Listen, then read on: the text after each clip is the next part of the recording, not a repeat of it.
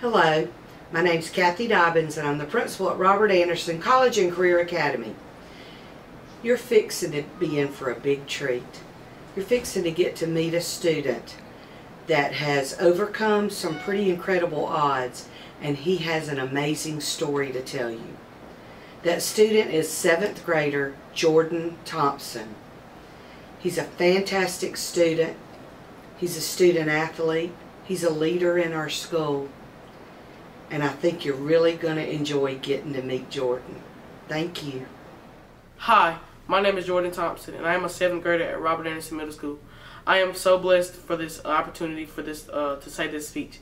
And my title of my speech is Making Lemonade. Important events in a life affect a person's attitude and character. I went through a traumatic experience that changed my life forever.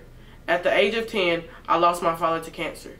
This experience, along with my family and Avid, helped shape me into who I am today. It was a sunny day on October 15, 2011. I remember that day just like it was yesterday. I was very excited that day because my father was coming home from the hospital. When I walked into my dad's bright hospital room, he smiled with happiness and replied, "Let's go home." After waiting in the hospital for a few hours, my father was ready to leave. We laughed and talked on the drive home. My mother helped my father out of the Ford Expedition. When my father stepped into the front door, he collapsed onto the hardwood floor. As my mother administered CPR, I heard her fearful voice yell, "Dial 911. I screamed with fear and ran to the phone. Soon the ambulance attendants arrived and began to work on my father. My heart began to sink. I prayed to God, "Please don't take my father away."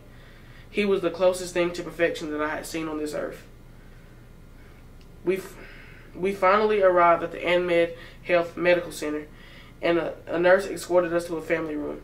We waited, and after a few hours, the doctor said there was nothing more could be done to help him. Losing my father influenced my life in various ways. I went through deep depression. I felt the loss of security, and I had to learn how to live again. During the few months after my father passed away, I began going through depression. Many activities that used to be enjoyable no longer held my interest. I no longer bothered to practice football or even play my PlayStation 3. Spending time with my closest friends held no longer interest, had no pull or consolation for me. Although a USC fan, the excitement of a game did not thrill me. There were often times when I stayed in bed and cried all day. My friends and family could definitely tell that I was not like I used to be. Depression and anger were my only friends. My father, my best friend, was gone. Consequently, I lost a sense of security. My father told me that he would never leave me and he would always be there for me. After his death, I felt that I had lost my security. In his absence, I did not want to leave my mother's sight. I was afraid that she too would die. Miss Peel and the Avid tutors helped me discuss my fears and helped me concentrate on going to college. She taught me numerous coping strategies like critical thinking and setting goals. Although my security was shaken, with her help, I began to feel a little more stable. With this foundation, although my father was gone, I began to learn how to live again. To help me get through the tough times, I began to think about the lessons my father taught me. One memory was our discussion of his favorite quote, "When life gives you lemons, make lemonade." When my father said make lemonade, I had a puzzled look on my face. He said, "When life does not go as planned, do not give up or complain. Make the best of every situation." I remember he telling me that life does not always turn out the way we plan, and that we must look at each situation in a positive way. This reflection of his words was just what I needed. I chose to look at the positive side of his loss. Even though I miss my father dearly, I carry him and the lessons he taught me deep within my heart. When I have a bad day, I know that it will not last long. My father taught me to focus on the sweetness of the lemonade and not the tartness. I know that I will be okay and make it through this traumatic experience because my father taught me how to make lemonade.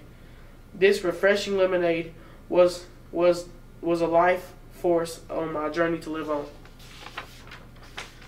This traumatic experience affected my life in many ways.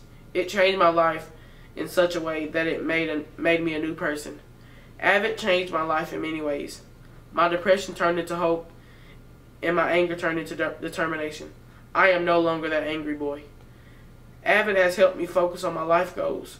One of my main goals is to finish high school and enroll in Furman University on an academic scholarship. Depression is no longer my best friend. I am confident and secure in the knowledge that my Father will always be a part of me.